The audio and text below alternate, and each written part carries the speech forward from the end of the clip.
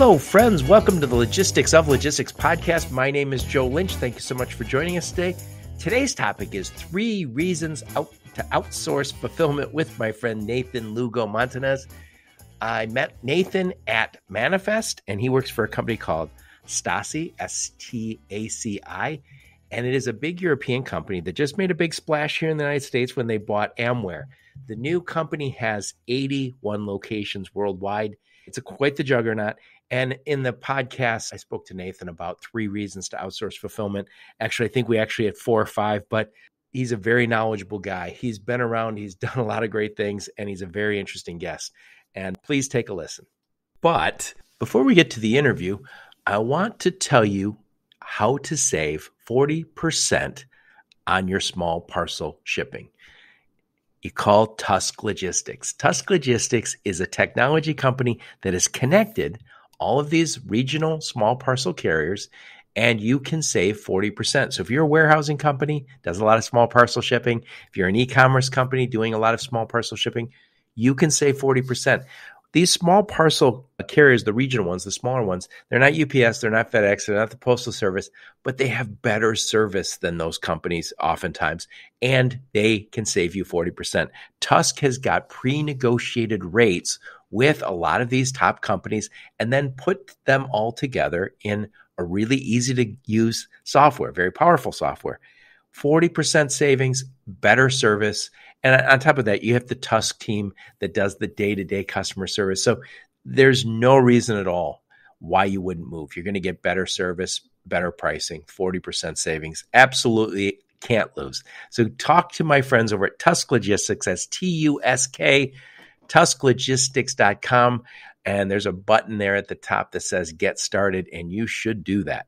So how's it going, Nathan? Hey, Joe. How are you? Thanks for having me on. Really excited to be here with you today. Thank you so much. Nathan, did I botch your name? Is it Lugo-Montanez? No, that's perfect. I botched my own name plenty of times. You did it perfectly. So I asked you before we hit record, why do you have 2 last names? Explain, please. So I'm of Spaniard descent. So in Spain, it's typical to carry the paternal and maternal name. Very nice. And you also told me that you speak, I asked you if you spoke Spanish, and then you said... I did. So I speak a couple languages. I speak Spanish, Italian, French, Portuguese, and Arabic. I also speak English. I haven't said my joke about it lately, but if you speak 2 languages, you're bilingual. If you speak 3 languages, you're trilingual. If you speak 1 language, you're an American. It's not as true. I'm proud to be an American that speaks multiple languages. Anyway, Nathan, please introduce yourself and your company and where you're calling from today. Sure. So my name is Nathan Lugo-Montanez. I'm the Executive Vice President of Strategy and Innovation for STACI-US. Our U.S. division is headquartered here in Jersey City, New Jersey. Very nice. Very nice. Now, I met you at Manifest probably a month ago now. And you guys are doing big things. I never heard of STACI. And if you go on the website of STACI, you go, oh, okay. It's a European company. Oh, they got a few locations here, but that's not the whole story. So tell us the whole story about STACI. No. So I'll start at the beginning. So STACI, spelled S-T-A-C-I, those are actually the initials, and I'm going to butcher this, the Société de Transaction Agricole, Commerciale et Industrielle. You said it right. Society of Transactions in Agriculture, Commercial, and Industry. And the name's quite broad because when the company was created in 1989 by Jean-Pierre Masset, his intention was to distribute wine by mail. Oh, I like him already. Fast forward, he was ahead of his time before wine.com. But fast forward, we are now, I believe, over 81 locations globally. We have locations we are headquartered in Saint-Laurent, France, but we have locations in France, Germany, Spain, Netherlands, the UK. And in 2019, we launched our first facility here in Jersey City, New Jersey. And since 2019, we expanded organically to the West Coast, and we have a facility in Memphis, Tennessee through Base Logistics. And just 5 days ago, on March 1st, we acquired Amware Logistics, which is a wonderful warehouse and logistics company with 15 of their own locations. So now we have 18 locations throughout the U.S. in California, Nevada, Arizona, Chicago, Georgia, and New Jersey. So we have a wide footprint in the United States now, and we're not looking to stop there. Yeah, I'm guessing if you have how many locations worldwide? Over 81 and probably about 12 plus million square feet of warehouse space. So you guys aren't getting smaller anytime soon. So very interesting. No. This is why you got to get over to Manifest. By the way, Bob, we mentioned Manifest. What'd you think? I thought it was such a great conference. It was very well put together. I really loved the breakout sessions. I took advantage of a lot of them. And the exhibitors, I met some fantastic exhibitors. I met you there, obviously, and that we're actually having conversations now based on what we saw. Oh, I'll be having conversations for months because I thought I'd follow up with everybody right away, but here we are a month later, and you're probably one of the first people I followed up with. But yeah, I met. We were just talking before we hit record. We were talking about Tusk Logistics. I met those fellas there, Ben Emmerich, and I mentioned what they're doing. So they're one of advertising for them, but I met Ben there, and I met Annie, who's one of those ops people, and they're doing small parcel, and you said you're investigating using them. You don't meet all these people unless you get out into these conferences. No, it's definitely who you know, because we were introduced to Ben, and he's really shaking things up in this industry by consolidating all of these carriers into challenging UPS essentially and FedEx in the small parcel delivery. So I'm excited about what he's doing. Pragmatically, I want to make sure that it fits our business, and he and I and my team are working together in identifying the sweet spots where we can at least trial it out. But as a business, I mean, he's really ahead of his time. I've said this on my podcast probably 5 times over the years, is somebody is going to get a big pot of money, and they're going to buy up all these regional carriers, and they're going to become a competitor to UPS and FedEx. Now, you could also say put USPS in there because they're a big player. But what Ben did is not just Ben and his partner and his team, they put together Tusk Logistics, where they've connected all these great regional carriers with technology, and regional carriers will save you the big bucks. And they probably, in their little, like Lone Star in Texas, they're better than UPS and FedEx. Nothing against the big guys, but the big guys aren't going to give you 40% savings. They don't have to. They have plenty of business without you. Tusk Logistics, that's their business. I love that. Also, I saw Chana from Rabat. I'm going to have him on my podcast again, and we were just talking about Rabat. So tell them what you guys are doing with Rabat. So Rabat is a machine learning AI camera system that is attached to the packing station. And Chana and Asura and Alina and Sandeep and the whole Rabat team, they've really been a part of STACI for the last year and a half. And I champion them whatever chance I get. I don't get any kickback from them. So Chana, if you're listening, help a brother out. Well, no, the technology is fantastic, and our customers love it. And what it does is it's a camera that's the king of the packing station. You have to say that, or you're not going to get paid. King of the packing station. I didn't know that. It's a camera that sits overhead and is recording to the cloud the actions of the packer. And what it's doing, it's learning the packing algorithm as it's tied into the WMS, and it knows the cubic dimensions of the boxes. And the intent is that it will tell you if a package is packed properly and completely before you send it out. Before you even close the box. And right now they're working on real-time alerts that go to the shift supervisor, shift manager, or team leader. They have a really great dashboard that tells you the metrics of productivity at a site or at a packing station. So, I met Chana through LinkedIn, ironically enough. Yeah, I think I did too. About a year and a half, 2 years ago.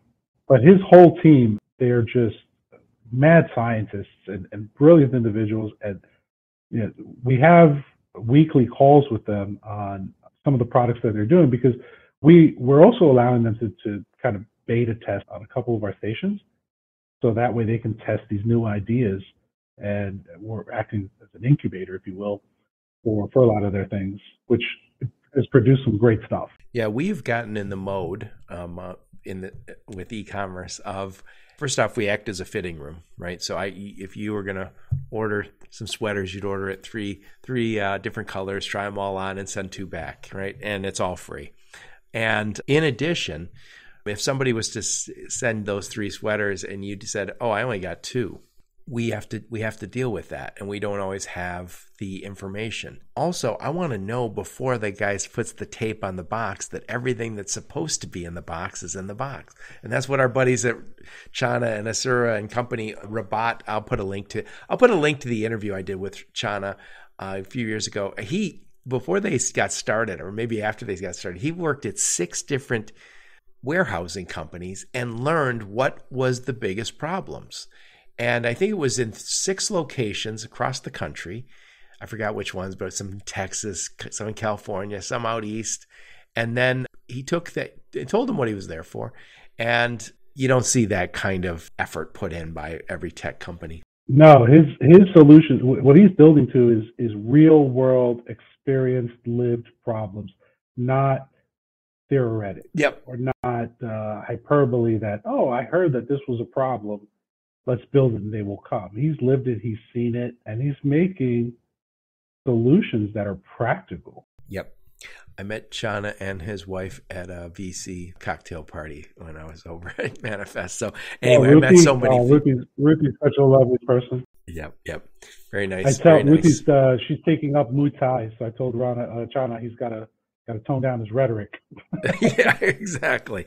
So anyway, we talked a little bit about what STACI's doing. Tell us a little bit about you. Where'd you grow up? Where'd you go to school? Give us some career highlights before you joined STACI. And then also, why did you join STACI? Sure. So let me give you the Cliff Notes version. Born and raised in Chicago, and at the tender age of 17, not really sure what I was going to do. I enlisted in the military. So I spent 10 years. Wouldn't be tender after that. No. So I spent 10 years in the U.S. Army Infantry, and started off as a soldier, team leader. I was a drill sergeant for a couple of years. You seem too mild-mannered to be a drill sergeant. Most drill sergeants typically are, believe it or not. Well, I'm watching too much TV. Yeah. No, it's not like Full Metal Jacket or anything. Good. That's only when you're around trainees. But finished my career with the 75th Ranger Regiment, and before I was going to leave, I had a platoon leader reach out to me and say, "Listen, I know you're getting out. I'm working for a company called Mikasa. Would you be interested in joining me in operating in supply chain here in New Jersey?" You know, from the Midwest. I said, "All right, I just have 2 questions. What's supply chain and where's New Jersey?" So, other than that, it sounds good. Other than that, it sounds great. And packed bags, and I landed in New Jersey. And from there, they were headquartered in Caucus, New Jersey. Mikasa makes those that like the art pieces, right? They do. They're more of a home goods, and unfortunately, but expensive. They bankrupt.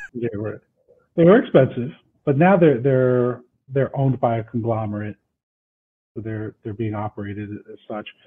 But we ended up opening up greenfields throughout the U.S. and working with 3PLs.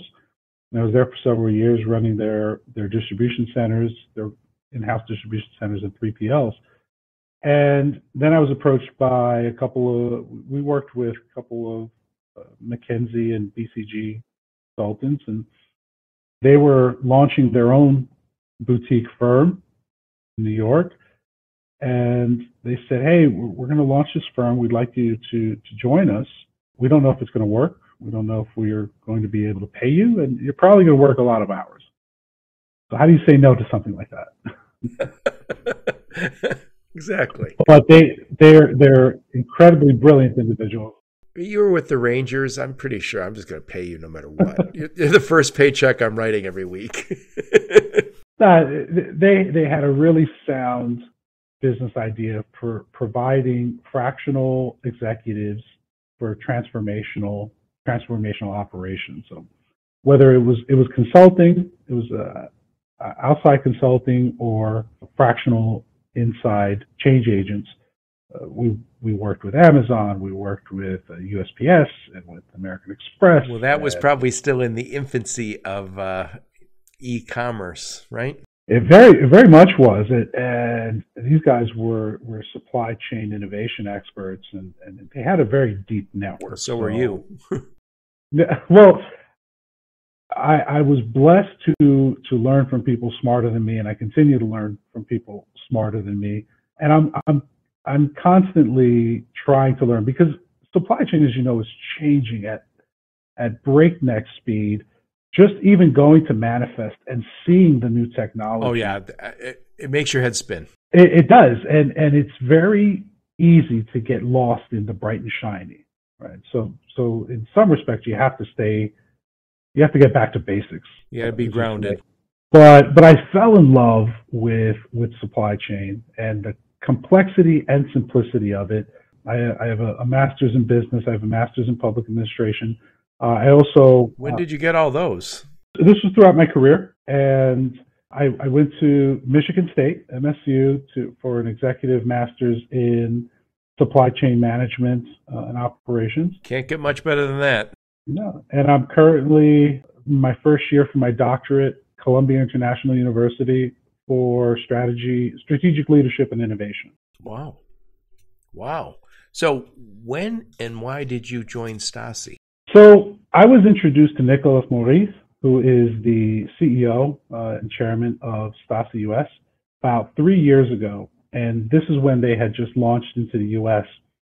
A former employee of mine, she was working with them, and they were having a lot of problems implementing and integrating a new client, to where this client was threatening to leave. The whole operation was going sideways.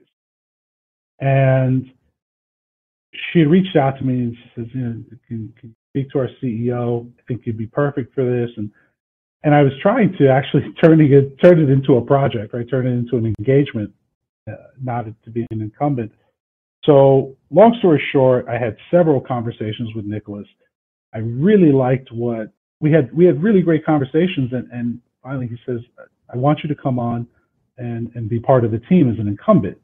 And I was like, no way. I have no interest in being part of a 3PL.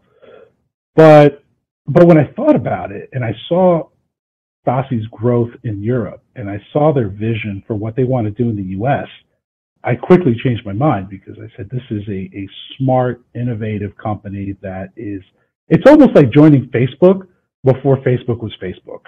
Right. Or joining Walmart when it was just a couple of stores. And I'm so glad that I did, because obviously 6 days ago, we just made a huge acquisition, and the next 12 months in integrating Amware and STACI and what we're going to do in North America is exactly what just kind of energizes me and really fills me up. And I've definitely heard of Amware, and I don't know if you were even able to talk about it at Manifest, but I do remember you saying this is a huge company with a small presence in the US. Yeah. And I'm guessing a month ago you couldn't say anything about it, but... Right. It was tough to keep tight-lipped about it. But my sense was, look, they didn't come to the U.S. to open 3 locations. No. And to be clear, we're not interested in being the biggest. We want to be the best. And that is the intent. And that's why we chose Amware, because there was a long period of seeking out other clients, but it's just Amware and STACI share the same DNA in terms of our commitment to our clients, and it's not hyperbole. Harry Druppage, who's the new CEO of STACI and he's current CEO of Amware, you can hear the enthusiasm, the passion when he speaks about his clients. Like he genuinely cares, as well as the EVP of operations. They love their clients, and that is, if clients are really just a means to an end or a responsibility, you're going to lose them quick. But they've had clients for decades, and that speaks to their commitment. Yeah, I always think when you talk about third-party logistics, we have the transportation companies. They own trucks, they own buildings, warehouses. They own planes, boats, etc. Then you have the logistics guys who are kind of dealing the information, and there's a lot of the freight brokerage, I guess, would fall into that. And then there's the tech companies. But I always look at warehousing and fulfillment is when I move my stuff into your location, we are joined at the hip. We are married because it is not a transactional relationship. Now, you can have transactional relationships with a transportation company or logistics company, not so much with warehousing and fulfillment. So I think people, and by the way, I'm a big believer that we should have more strategic relationships with everybody in the supply chain. Absolutely. But I think when you talk about warehousing and fulfillment, people have to spend a little more time looking because they know as soon as my stuff's on their shelves, we are not easily separated, and nor should you be. I mean, that's my feeling. And I express this to all our clients. If they fail, we fail, right? And if we fail, they're failing. So their clients, their customers are. Then if they grow, you grow, right? So if they say, "Yeah, we grew 30%," that's 30% more shipments. Right. So you're saying that trucking companies own trucks and maritime companies own ships. We own relationships, and it's uphill, upward and downward relationships with our clients and relationships with their customers. Even though we may never speak to them or see them, but we're still touching them by the quality of the parcels that we send to them. Yeah, I've said this many times on my podcast, and it's just my observation while I gained all these gray hairs, is that regardless of the business you're in, anybody who's a customer who holds you at arm's length, at some point that relationship ends. And what I mean by that is we've all had that customer where we say, "Hey, can we have a weekly meeting or every other week?" And they're like, "Oh, I don't know, we're so busy. Just send us a report." And then at some point they go, "Oh, well, you didn't do this for us. You didn't do that for us." Or there's a new guy there and he says, "You guys didn't do all these things." And you're like, "I was trying for years, but it just didn't happen." And it goes both ways. I mean, I think we need to do more of that. But my feeling is when you talk about relationships like you just were, you either get them and keep those customers and be able to have the honest conversations that makes things go better, or you don't. And if you don't, you're going to lose that customer. Well, it's if you're not talking to your customer, somebody else is going to. And even beyond the customer, which is important to recognize, and this is another reason why the Amware-STACI merger is a perfect fit, is our associates. Richard Branson said it best, and I'm pretty sure it was Richard Branson that said, "If you take care of your employees will take care of your customers." Right. And I've never seen that math work any other way. Yep. It reminds me, I had I heard a speaker talk about this one time. He said he was a retail guy. And he said, I went to a conference and I spoke, and he goes, mostly executives. And he said, "How many of you believe customer service is the number one thing in your business?" And all of them raised their hand. Of course, you raised your hand. And then he said, "Good. So we pretty broad agreement. That's, one of the number one things you need to worry about." And they're like, "Yep." And he says, "Who spent more than 1 hour last week with the frontline employees at your stores?" and he was making the point that they're the ones who deal with your customers. They're the ones delivering that customer service. And if you don't have any connection to them, you could go astray. Anyway, I want to switch gears on you. So we talked before we hit record about 3 reasons to outsource fulfillment. And I know you guys have a whole bunch. I'm sure you can mention some names. You have some very impressive logos. So can you name some of the companies you're currently working with? Sure. So we have L'Occitane. We have a lot of French companies that have come to the U.S. So L'Occitane, Lime Life, which is what I believe is probably one of our top 5 clients globally. They're in Spain. They're certainly in France. And what do they sell? UK and here. So they sell women's beauty products, makeup, skincare, hair care, foundations. Then we have Pierre Fabre, which is also a French company. They're a $2 billion company that sells what we call cosmeceuticals, right? So pharmaceutical grade cosmetics, and their clients are private citizens as well as professional health and beauty experts and doctors' offices that prescribe or offer their skincare regimen. Biologique Recherche, which is another luxury brand that we partnered with and we're distributing. We also do some food and beverage, specifically Christmas Tea, which is a French tea company, probably one of the finest teas that you could find out there.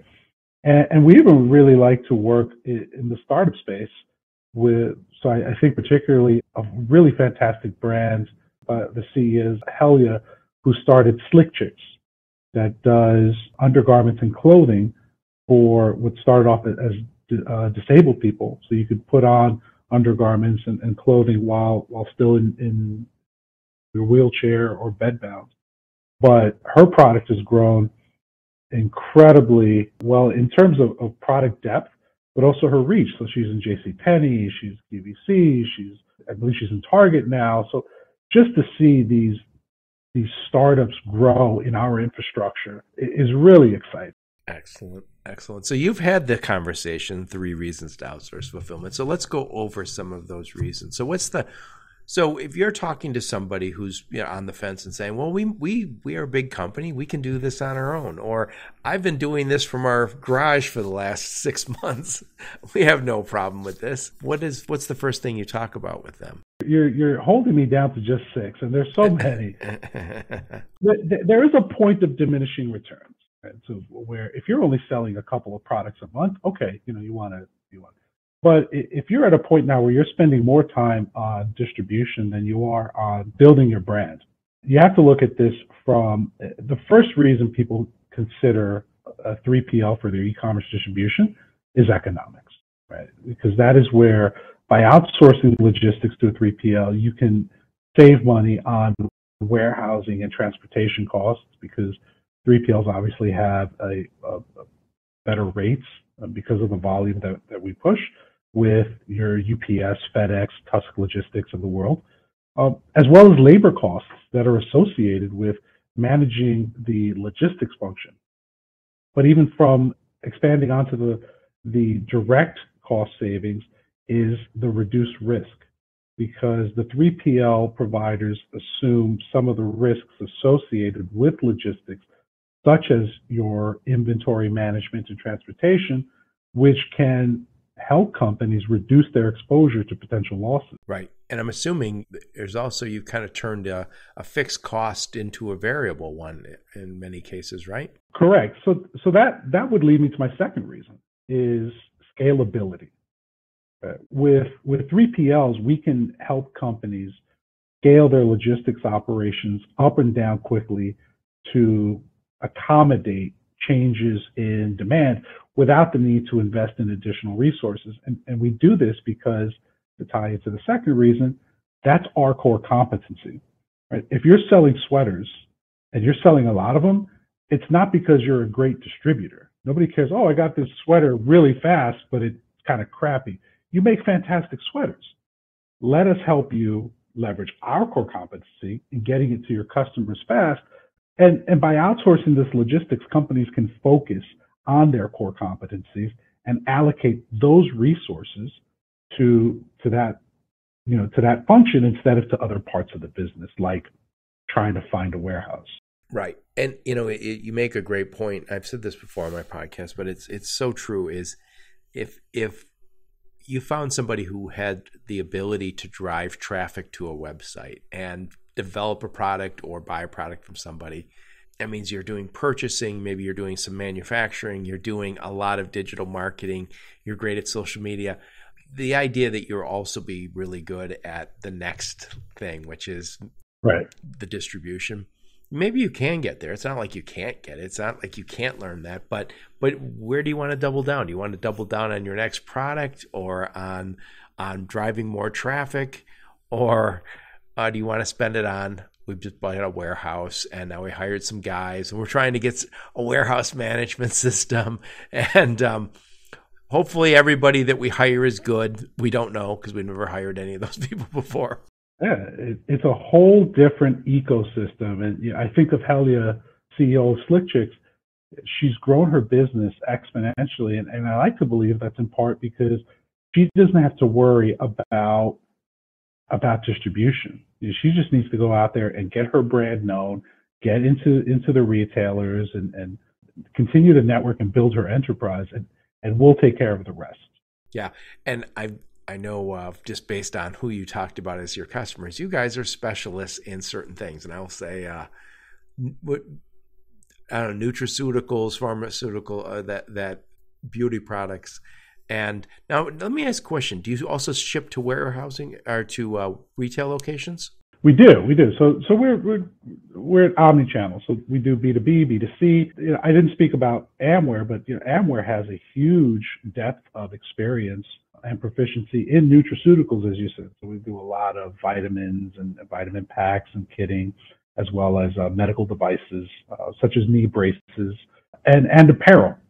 So companies like 32 Degrees and a huge depth of knowledge in that respect. So that's our core competency, and we'll leverage up and stretch. Before we hit record, I spoke about a Dutch company called Van Moof, VANMOOF.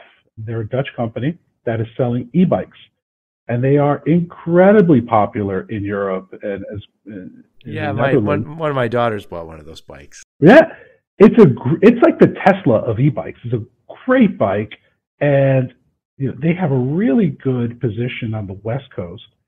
So when we met in the UK, because they're going to be distributing in the UK with STACI and here in the US, it's just like, okay, how do we build a distribution system for e-bikes? And I said this before at the top of the call before we record. 3PLs are largely, we pick it up, put it down, put it in a box, ship it out. What makes STACI unique and what makes Amware unique now is that our USP is that we create bespoke solutions for our clients. So many 3PLs will be like, oh, this is how we do it. This is how you got to fit into our mold.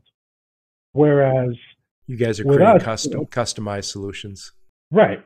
So, and from an operations standpoint, it's a nightmare because you want one process and one system, but for a client, I get it. Like, their clients are unique, their requirements are unique, and we have to build a unique environment for them to be successful and for their customers to be happy.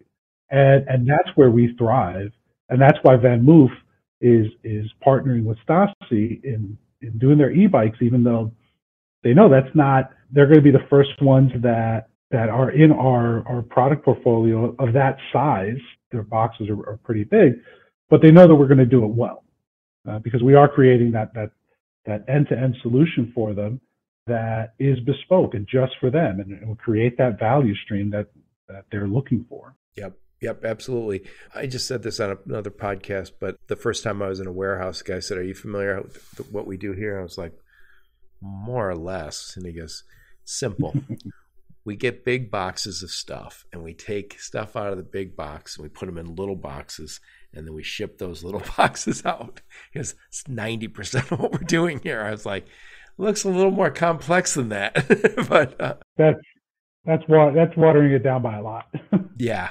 But getting back to what you guys specialize in, when you mentioned the nutraceuticals or women's beauty products, one of the things that occurred to me is, and you mentioned one of your retailers or one of your customers is selling to disabled people. We have gone from, in a generation, from a mass market to just a million niche markets here. And when you talk about like food, if you were to ask your grandparents what's a vegan or what's a vegetarian, they'd be like, what?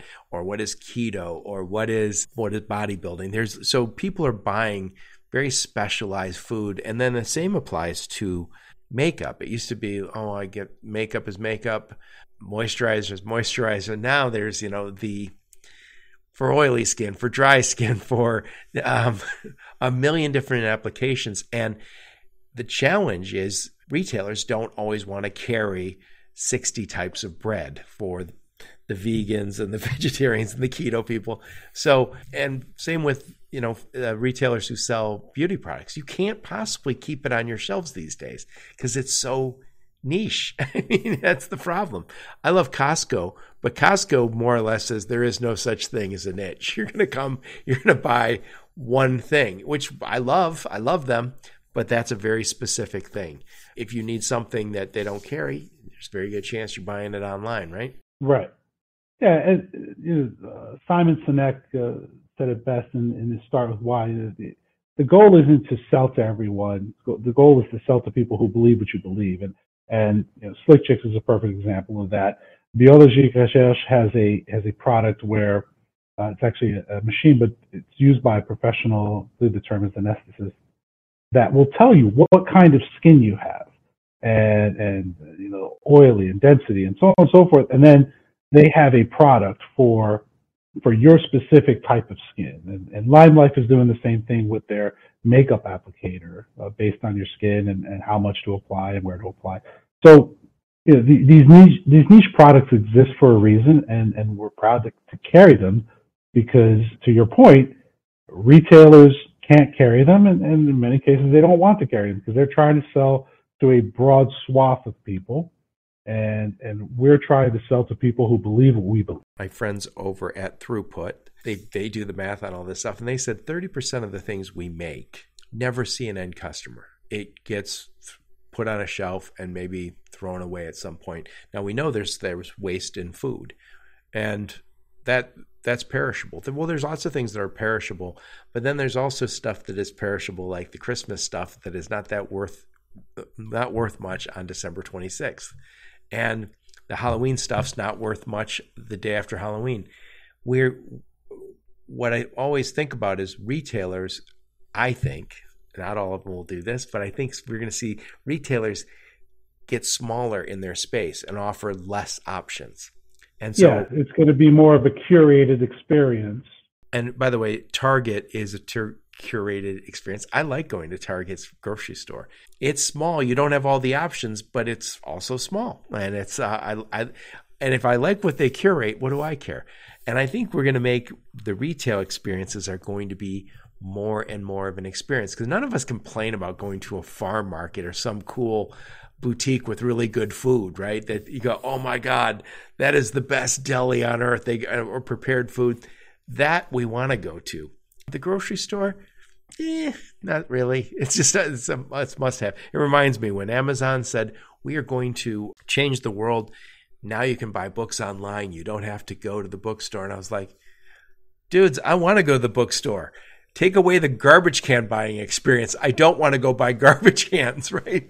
And obviously they became much more than a bookseller, but I think what we're going to see is the market's going to split where we're going to have experiences when we get out of the house, and we do have to leave the house. We've noticed that now since COVID. We want to leave the house, but if I leave the house, it'd be cool to go for an experience. And the stuff that I can't get in that smaller footprint store, maybe I want to get it online. And so that's why I think you're in a great niche, because the keto people need something different than the vegans.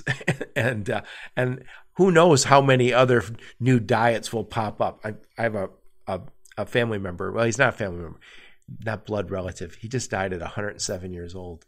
And I was asking it. It's my cousin's grandpa. And I said, so what diet was he on? I'm assuming he was a vegetarian or something. He laughed. He goes, he ate bologna sandwiches and potato chips box lunch, right?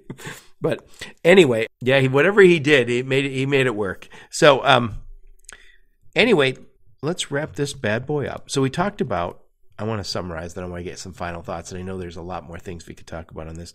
Well, I want to give you your third reason of why 3PLs will help. And I think because I've worked with private labels, private brands that distribute their own product. And I think what's missing is founders, particularly startup founders or companies that distribute on their own. Well, one, they don't have the expertise, but with that, they also don't have the technology. So 3PL providers and STACI, we specialize in logistics, and we have the expertise and the experience to optimize the supply chain. And this obviously results in improved efficiency and reduced operational costs, but it's the technology as well.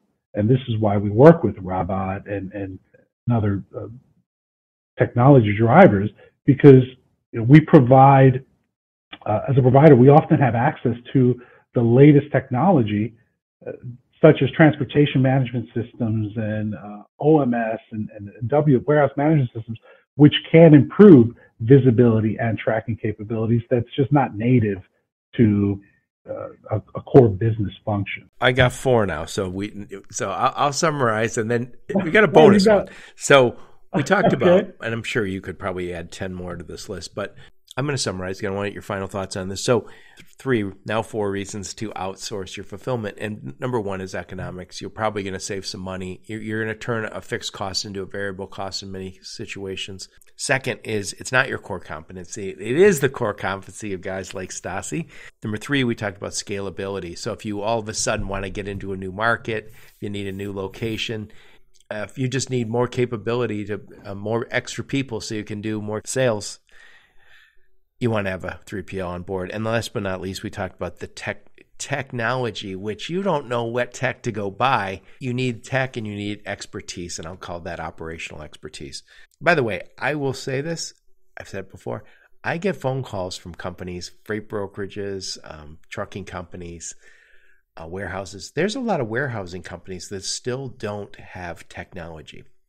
And they're using, and so when you think to yourself is, well, I live in a bubble. I live in a bubble where I talk to people like yourself who are tech forward, who work for great operations that I'll say cutting edge. And then my assumption becomes that that's the whole world. But then I talk to other people, especially smaller companies.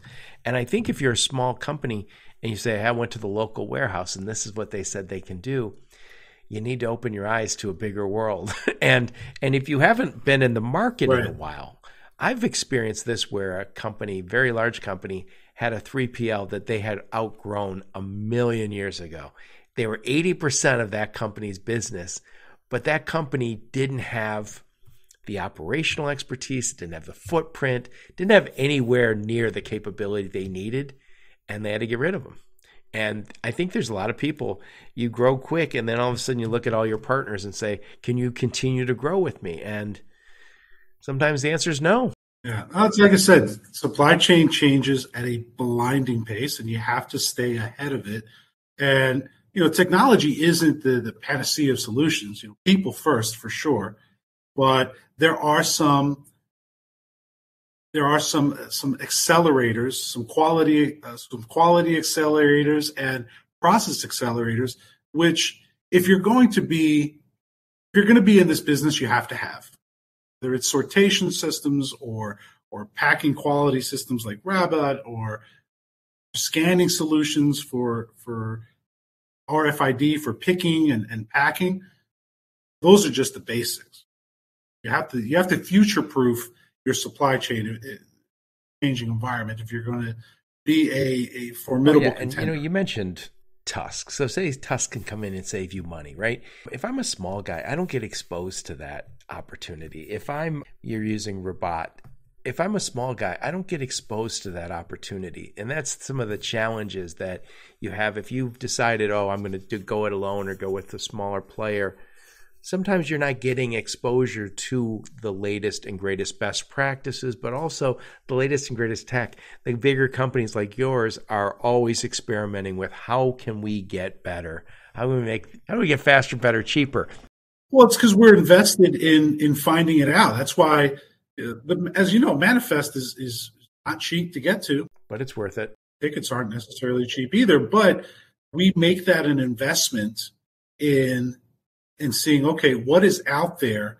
Because the best answers are not always in our own experience.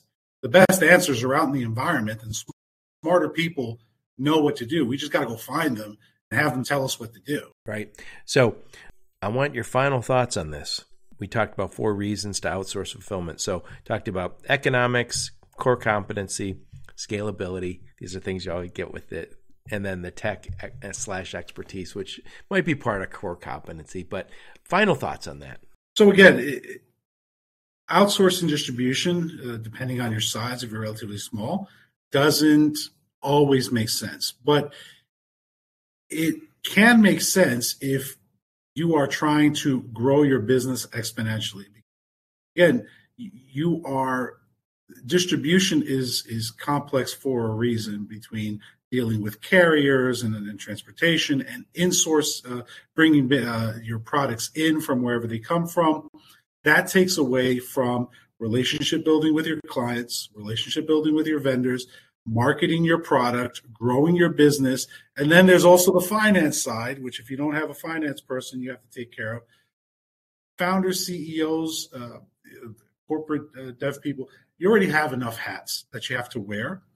What you need is a partner that's committed to your success, to your customer success, and that can grow with you. Because I think the best adage I could use is someone told me, find a doctor close to my age so that way you grow old together.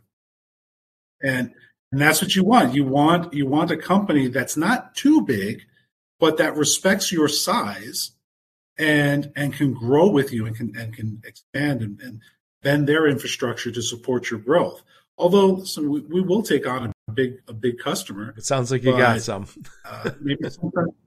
Yeah, we do have some very marquee customers that we're super proud of. Coca-Cola in the UK and Hennessy, and so we have them, but we understand that small mid-sized businesses need somebody that understands them. Excellent. So what I'll do is I'll put a link to your LinkedIn profile.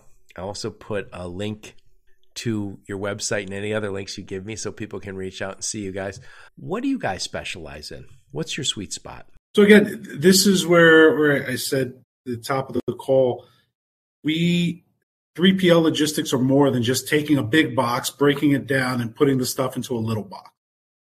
Where we shine, and this isn't just hyperbole or me just saying this is where our clients say, we're the only company that will bend the universe in order to make their product fit us. It's not for them to fit our processes. It's for us to create an infrastructure that will support them, their clients, and what they're trying to do, and future-proof their distribution supply chain. So that is our USP. That's what makes us special, is our ability to create bespoke end-to-end supply chain solutions that will bring joy to not only upstream to our clients, but probably more importantly, downstream to their customers, which ergo is our customers. Excellent. So I like to interview smart, interesting people like you. Nathan, who else should I interview on my podcast? Again, you're keeping me to just one person. I know so many fantastic individuals that. Well, I interviewed Ben. We already talked about Ben, and I already interviewed Shauna. So the person that comes to mind, and I just met him, is Dr. Sankalp Arora. A doctor. He is the chief robotics engineer and CEO of a new company called Gather AI. And what Gather AI is doing is creating drones that use machine learning to read their warehouse, right? So by now, drones are still new to the warehouse environment, but there's still a long evolutionary path that they have to take in order to be commonplace. And I believe that Sankalp is kind of ahead of that in terms of barcode reading and optical character reading. And just, if anyone is eminently qualified to build a smart drone, it's Sankalp. He's one of the people on the team that helped build the Navy's first autonomous helicopter. That's a good job. So, and he's such an intelligent individual, but just such a generous and sweet man that I promise you're going to enjoy your conversation. I'm looking forward to it. Now, I'm all for drones if they can add the value that we hope. I still say this though. You're in Jersey City, nice skyline there. Can you imagine right now if you looked out the window and there's a whole bunch of drones flying by? I don't see us ever getting to that. Now, you're probably high up in a building, so I don't see that happening. I don't either, because the FAA would have to make a lot of changes in their rulings for what can fly over populated areas and have to change their airspace. Because you have to assume a drone can and will fall out of the sky. And where it lands is the responsibility of the operator. Well, I can guarantee they'll fall out of the sky out here in Michigan. If you're not killed by the inner city people, you're going to be killed by the hunters out in the suburbs. Somebody's going to turn it into a attraction. They say, I got 3 ducks. I got 3 ducks and 2 drones. Yeah. So maybe that might work out in a rural area where, Class G airspace where anything goes. But here in the New York metro area where we have Newark, LaGuardia, and JFK all in the same airspace, and we are technically in that airspace, I don't see how even flying – you can't fly at 500 feet because you have the buildings. You fly at 1,000, now you start getting into different airspace. So we'll figure this out, but there's a lot that has to be yeah. Again, people smarter than me in that in that field are trying to figure it out. But in a warehouse, I fully get it, and I think that makes so much more sense. And I've also said we assume drones have to fly, but maybe they're wheeled drones too.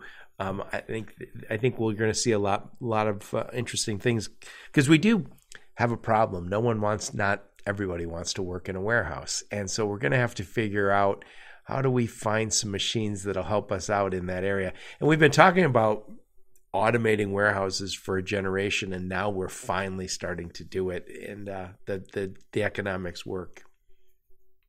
But I would love to interview him. You have to spell his name for me after we get off the call. Absolutely. So what conferences will I see you at? I mean, we're looking at Manifest Expo, certainly Manifest. That's in March. They've already sent out the invite. There's the annual, I believe it's the Certified Supply Chain Professional Conference that they have every year. Truthfully, I'd been out of the industry conference visiting game for a while. So this is the first one that I'd been back in some time. And I missed it so much because I got to meet some fantastic people and learn a lot. And in my role, I guess I have to stay ahead of innovation and technology. Exactly.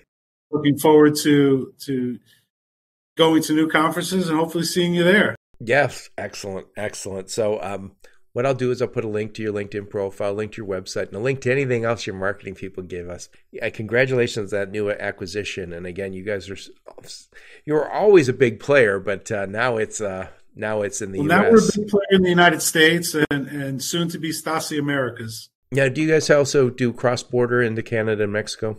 So we obviously ship into Canada and vice versa. We have a client, Lucas Mayer Cosmetics, that's headquartered in Canada. So we have that relationship there. But a lot of our clients are asking for foothold in Canada. You'll be in Toronto land soon. We will be. And South America and Central America is a huge growing market.